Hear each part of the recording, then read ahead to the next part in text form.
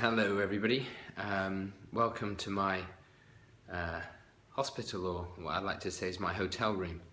So there's a pretty cool TV over there and a pretty snazzy bed and controller there.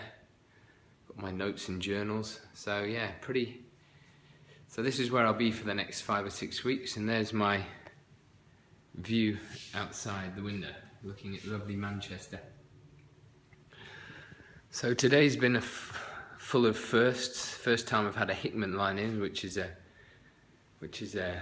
bloody tube that goes in my chest, under my skin, down into one of the main veins and down into my chest.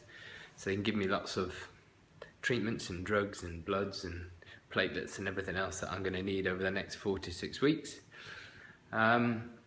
before I go home. And then in essence, I'm at a stem cell transfer. It's going to take a couple of weeks worth of so I'm going to have 2 days of chemo now, and then there's going to be 4 days of total body radiation.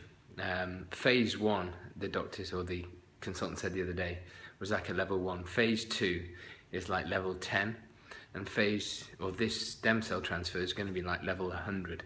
So I guess it's a bit like preparing yourself going into battle with Mike Tyson or something like that. So it's been a big mental battle over the last couple of weeks, just preparing myself. You know, it's pretty hard leaving your family.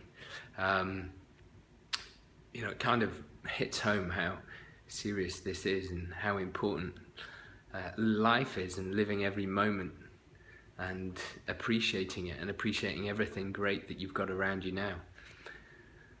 You know, there's my little ones over there.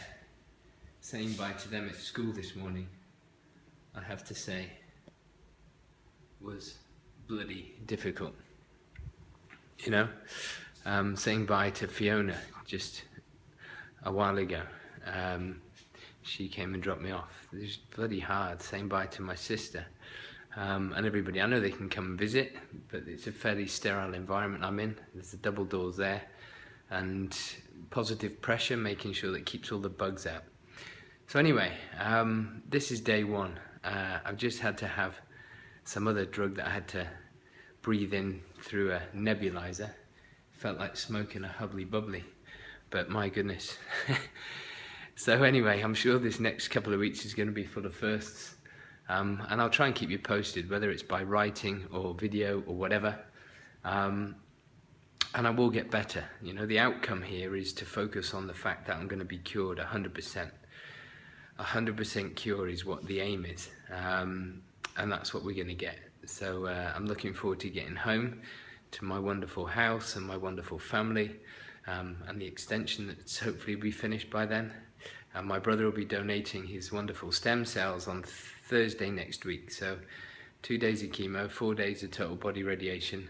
It's about half an hour, 40 minutes in the morning, Monday, and then a half an hour, 40-minute treatment in the afternoon.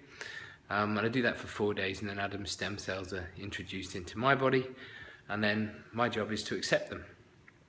And in theory, that should be it. But there's potential crossroads and blockages along the way that we have to work through. You know, it's quite a complex process. So go and enjoy yourself, whatever you're doing. Go and enjoy the Friday, go and enjoy the weekend. And I miss you all a lot, and I will see you on the other side. Take care.